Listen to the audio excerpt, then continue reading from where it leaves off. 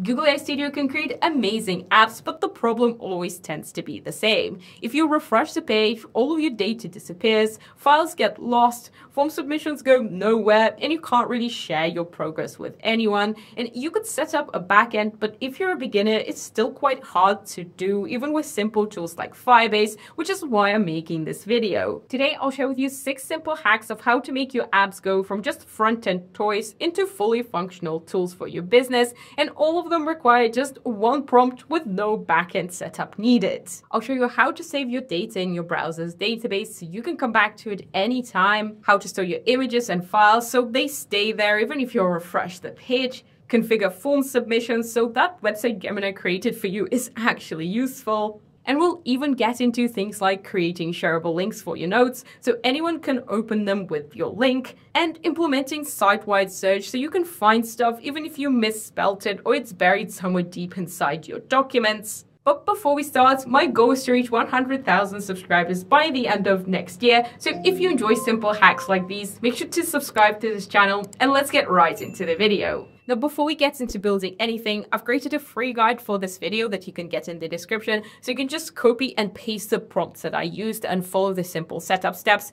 So make sure to get it before you start. I have just built this custom productivity app where I have everything in one place, my tasks, my notes, my meetings. It's absolutely beautiful until I refresh the page and everything goes, so it's not useful to me at all. And if I were to configure a backend, I'd need authentication, a database, security rules. So the first hack will show you how you can skip all that by just saving your data locally into your browser's native database called IndexDB. It can hold over 100 megabytes of data at a time, and everything will stay there until you purposefully decide to clear cache, and all you need is just this one simple prompt. Save all user input, tasks, notes, meetings, and data in them into the user's IndexDB in the browser, and just send it in. Once that's done, you're just going to click on the rocket icon and deploy your app to Cloud Run. Now, I taught you exactly how to do that step by step in my previous video, so you can just go ahead and watch it if you've never done that before.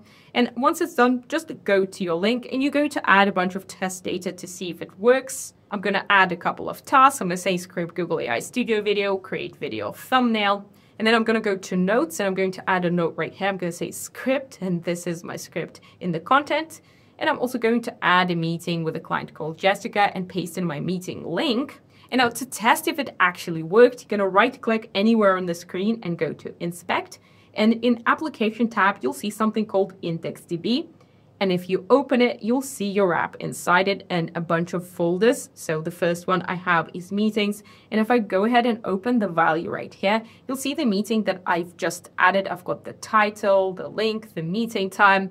If I go to notes, here's my note. So if I open it, I've got the content, the title, ID, when it was updated at. And in tasks, we get all the 2 tasks that I've just added. So it's working great. Remember, you can save over 100 megabytes of data in this local database, so you can create fully functional systems with it. But what happens if you'd like to save images? Well, that's where our second life hack comes in. I have this Nano Banana powered background removal app. I can just upload any image right here and it will process it and remove the background using Gemini. I can download this image, but wouldn't it be amazing to save all my past generations in history?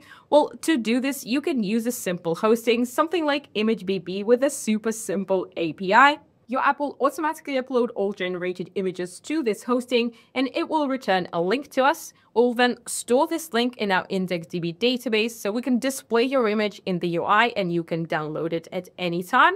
And all of your images are going to be saved in unlisted mode, so that means they're only accessible with the link, kind of like a Google Drive image you share with someone. The first thing you're going to do here is just head over to ImageBB and create a free account. And then you're going to head over to About and choose API. And all you need to do here is just copy your API key and you're ready to prompt. I'm just going to say, once a user removes background from our image, upload it to ImageBB API. And I'm going to provide it with an endpoint. You could copy it in my guide. And then I'm just going to put in the API key. When the upload is finished, save the returned image URL and timestamp in IndexDB and show all past generations. On upload, fetch all saved URLs from IndexDB and display previous generations. Under each image, add a copy link button so I can share it. I'm just going to go ahead and paste this prompt into my Google AI Studio app and send it in. And once that's done, I'm going to go ahead and deploy it, paste any image right here and remove the background. And now when I go to gallery, the image should appear right here. And if I hover over it, you'll see this prompt to copy the link. I'm going to go ahead and do this.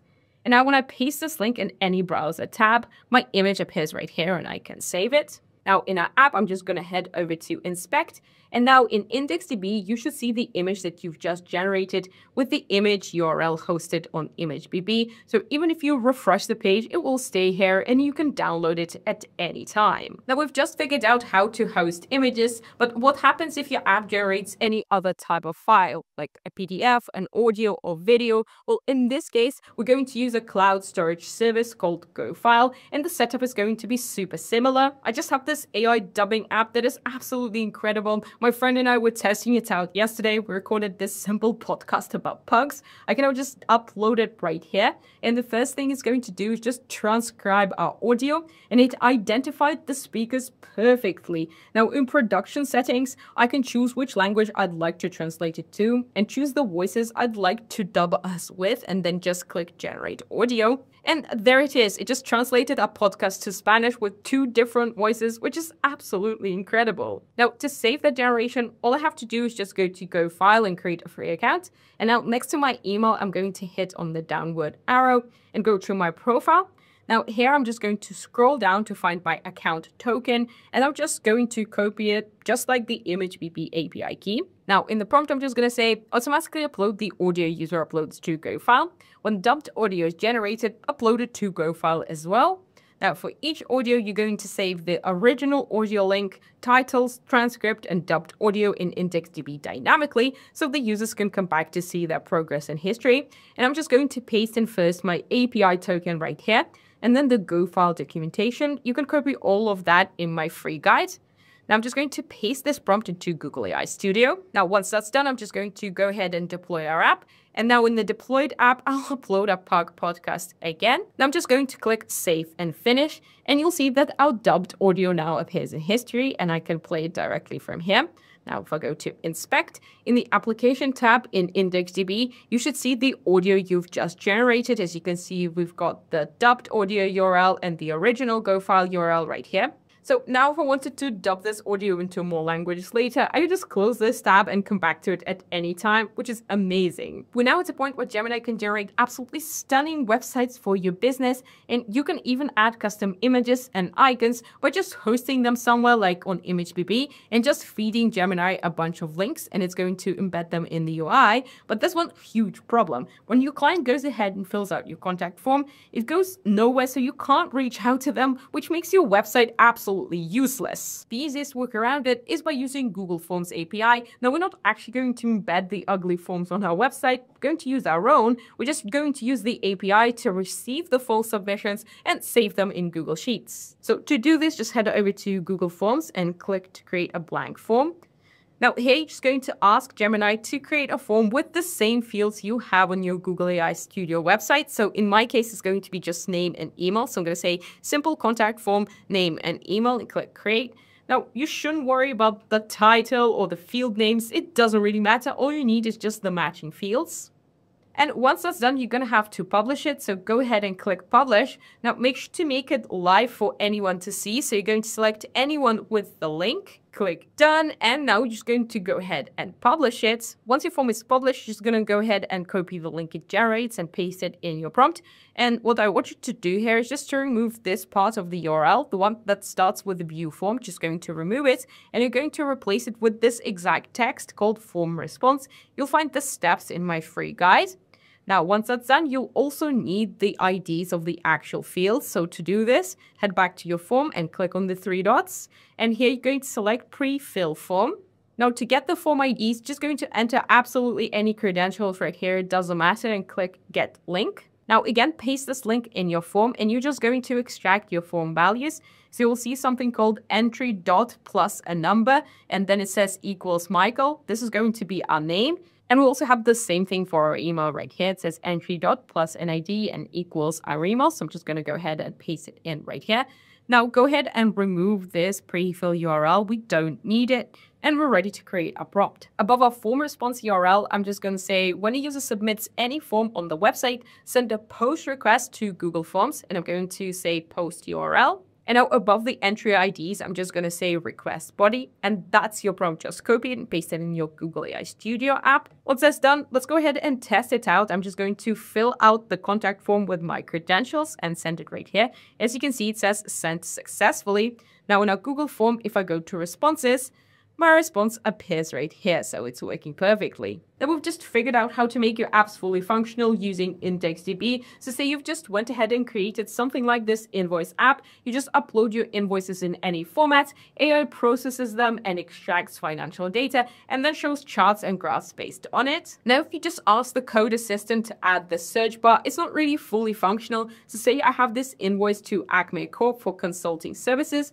So if I go ahead and just type consulting into the search bar, nothing really pops up. So let's go ahead and fix this with just one prompt. I'm going to ask Gemini to just implement fuzzy search using a library called FuseJS and just send it in.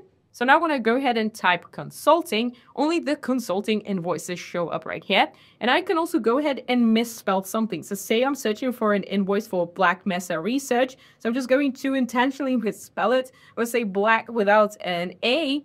And as you can see, it also pops up. This library is amazing for searching stuff on your website. Your app can now save any data in your browser's database, but what happens if you want to open it from another device or share it with a colleague? Well, this is the problem with no backend apps. You really can't. They're just going to see a blank app. So the next life hack is going to help you fix this. So say in the first app we built today, I want to share this script note with my colleague. So what I can do is use something called LZString library to take the title and content and encode it and add it to the URL, creating kind of like a shareable link any user can open to view my note. So this is going to be my prompt. I'm going to say add a share button inside notes. When it's clicked, use LZString library to compress the text and title user currently has, create a shareable link with the compressed string.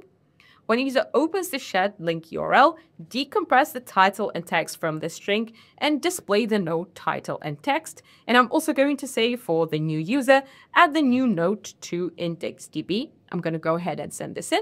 Now in the deployed app, I'm going to go ahead and open my note right here, and you'll see that the share button was just added. I'm going to go ahead and click it. As you can see, it shows that the link was just copied. So I'm going to go ahead and open it in an incognito tab. And now this user is also able to see my note right here. Now, the only problem with this hack is I don't recommend you use it with very long documents. So if I go ahead and add a long note right here and just add a bunch of text and save it, I'm going to go ahead and click share on this note. And you'll see what the link looks like. It's super long and it looks kind of unprofessional, and eventually you're going to hit a limit. So only use it for small things like a list of tasks or meetings. So that's for today's video. I'm currently in process of making part 2 of this video, showing you simple hacks you can use to elevate your Google AI Studio apps. So if there's a feature or an app you'd like to see me build, make sure to comment it down below. Until then, thank you so much for watching, and I'll see you in the next one.